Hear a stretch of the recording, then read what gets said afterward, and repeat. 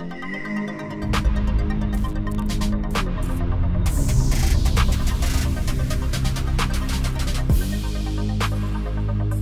guys, well we've been talking about the upcoming AMD RX 5500 for many weeks now in the aftermath of Nvidia's flurry of GTX 16 series launches, as they scramble to push out as many cards as possible and fill all those gaps.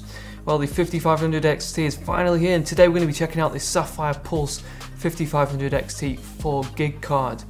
Now the XT is going to be available in two variants, 4GB and 8GB. In AMD Navi's lineup, the 5700 XT is designed for 1440p, and so this new 5500 XT is, as you guessed it, designed to tackle 1080p. If you've seen the Pulse under the 5700, then you'll recognize a very similar card which boasts the dual X cooling. It also provides extensive cooling for the VRM region and VRAM, all of which we'll be exploring and checking out later in the video. This card here comes with the 2 years of warranty, and in terms of the pricing for the XT, 4GB versions start from $169 US and the 8GB versions start from $179 US. We actually reached out to Sapphire prior to this to obtain pricing for this particular model here. We weren't able to get anything prior in time for filming this video, but you guys can probably expect it for under 200 US. And so that puts it sort of in between the 1650 Super and the 1660, both of which we're actually going to be comparing against this 5500 XT later in the video. Before we get into our review, today's video is brought to you by ASRock and their new flagship Z390 Phantom Gaming X. This new board is packed with features which set it apart from other Z390 boards. It has 802.11ax, otherwise known as Wi-Fi 6, giving you support for that new wireless standard with greater bandwidth, as well as providing bi-directional MIMO support. ASRock has given Gaming X a flexible integrated I/O shield, so you're not going to struggle to fit it into your case. And if you pair this up with the 9900KS, you have a powerful combo. Gaming X is ready for this new CPU, which has a 5GHz turbo boost, comes with 8 cores and 16 threads, giving you that nudge in performance over the standard 9900K. And you can find out more info at the link in the description. Okay, so here is our Pulse. As already mentioned, if you've seen the Pulse 5700, then this will look very familiar. Forming the basis for the card, we have the dual X cooling, which obviously involves 2 fans. We'll go into more detail and get a good look at that heatsink and the other elements later on when we detach this from the card. And so that shroud is plastic and has quite a sharp uniform design, but one which is neutral, making it ideal to match up with other hardware. If you're not a fan of the RGB lighting, then you'll be pleased to know that we have none of that present. What you see is what you get. Now, in terms of the size of Pulse, this card is neither large nor small, and so it should fit into a good range of different sized cases. But for those interested, here are those physical dimensions. So for the length, we are looking at around 230mm. For the width, you're looking at 108mm, and then the height around 40mm.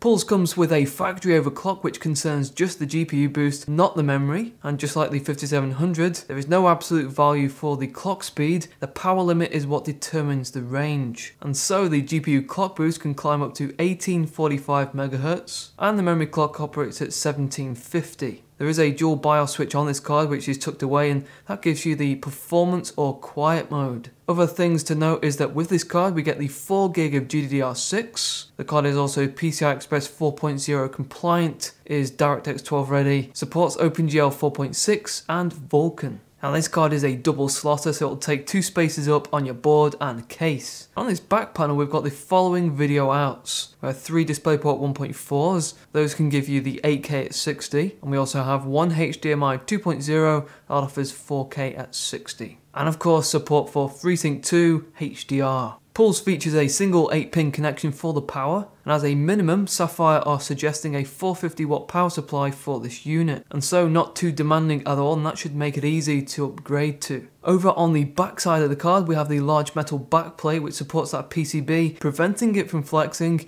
and also taking any knocks.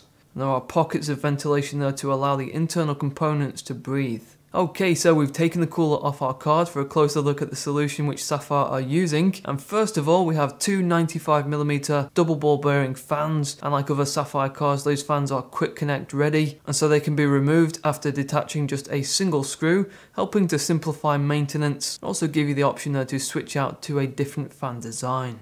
There isn't much space to play with here, so it can be a bit fiddly. And those fans also use 0 decibel technology, and so when you aren't gaming, those fans will stop spinning. Both fans sit on top of this large one-piece heatsink, which uses triple copper heat pipes. The VRM and VRAM heat is distributed via the heatsink, as you can see, and there is a copper base plate in the center for the GPU. Having the heatsink removed also means that we can get a view of the inner workings of this card, and one thing we did notice when looking at the components more closely is the way in which some things have been soldered on an angle. They aren't quite straight. And while this doesn't affect anything, we'd like to see more care taken with the design and construction. Across the board there is a 7+1+1 digital phase design employed, and Sapphire includes some extras there, such as fuse protection.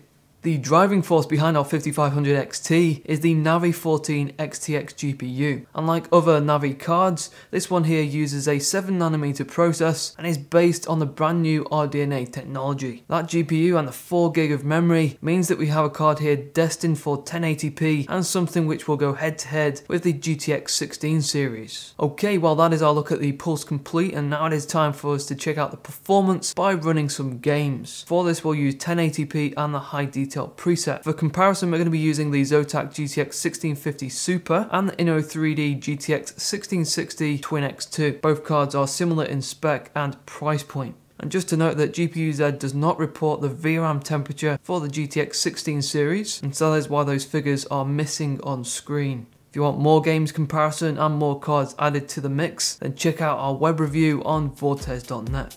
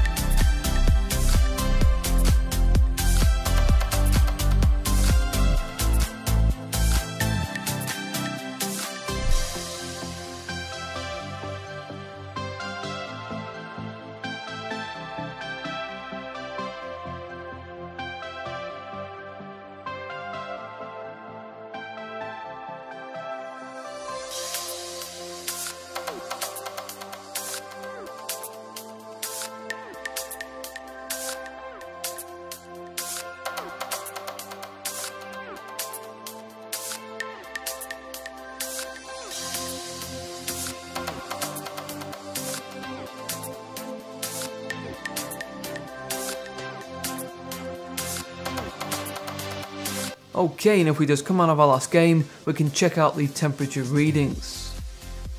And there we are, that is our results.